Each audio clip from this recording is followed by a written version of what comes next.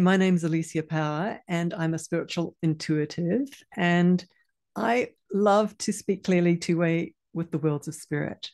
And I've been communicating as an intuitive, hearing the worlds of spirit clearly for over 30 years. And I've been a energy healer as well for over 30 years. Today, I'd love to pass on a message from my spirit guides to you. That's always my joy. And let's hear and see what they want to say to you today. They're saying that they would love you to realize that not only is this lifetime short, but that you have an opportunity in this lifetime to let go of fear. And fear shows up in the most subtlest of ways. It sort of bubbles up underneath our thinking and constricts our thinking, actually controls our thinking, making us think limited thoughts, making us stay within a limited paradigm about ourselves and about our life.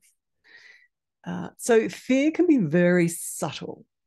It's that underground platform from many experiences in childhood where we came crashing up against something that hurt us, something that caused us to be afraid. And it really is coming from a lot of the time from those early childhood years. So it's very deep, it's very concreted, deep in our unconscious. And my spirit guides are saying, given that that is a truth, a reality, that it is concreted down into in our unconscious and just permeates up like water up through cracks in concrete, just permeates up and literally starts controlling our thinking, which none of us want, really, do we? Given that, they're saying it's very, very useful to work with the worlds of spirit who can see deep in your childhood history. I want to quickly explain something that as an energy healer, I'm used to flying in the worlds of spirit and watching spirit healers, spirit beings that are healer beings, go into what I view and see as matrices of energy, matrices of light. And those matrices are our, you could say, our auric field, our electromagnetic field, our morphogenic field. So that those morphogenic fields that we all have surrounding us and interpenetrating our body are made up of waveforms of light, filaments of light, waveforms of light, sine waves of light, very quantum physics. So these healer spirit beings fly into the other dimensions, into the spirit dimensions, and they see us as a spirit being, as a globe or as a force field of light. They see us in that way, and they fly into it, zooming in and taking a look at all the different levels of matrices that make up our auric field or our electromagnetic field. And they are zeroing in on occlusions or rips or tears or gnarled, tangled wiring, rusted wiring, whatever you'd like to say. But they're honing in on where we have had a moment that made us afraid, usually in childhood. What they do and what I watch them do is go in and with incredible care and with expertise, unravel that tangled wiring, heal the rusted wiring, if you could say, and then replace it with fresh light. That's a healed version of that little patch. So they pull out the injury, you could say, and replace it with fresh new light. How does that change us? Interestingly, what I've noticed over those 30 years in myself, whenever I do it, which I work with every day, or with somebody else that I'm working on, that their thinking changes. It's literally like they've pulled out some software that was sitting there and that software is not running anymore.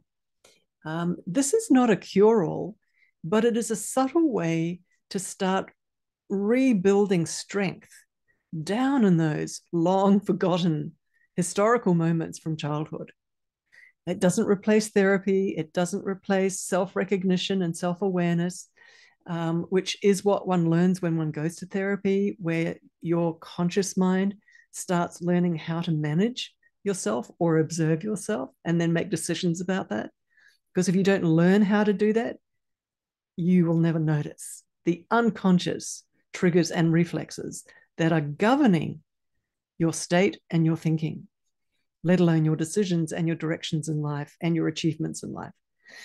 What I'm talking about is accompanying that with a form of subtle healing in those subtle worlds where those matrices are that are still holding patterns of memory as well. So those patterns of memory in those energy matrices underpin emotional feelings, underpin thought pathways. So, yeah, it definitely helps with the changes. Just mentioning that because people don't quite understand how these spirit beings help us. And that's one really practical way that they help us. I've got so many different tools of working with these spirit beings and inviting them to come in and make those gentle changes so that one feels happier, one feels more positive, one's thinking is more positive, so that you're living from a base of positivity and strength.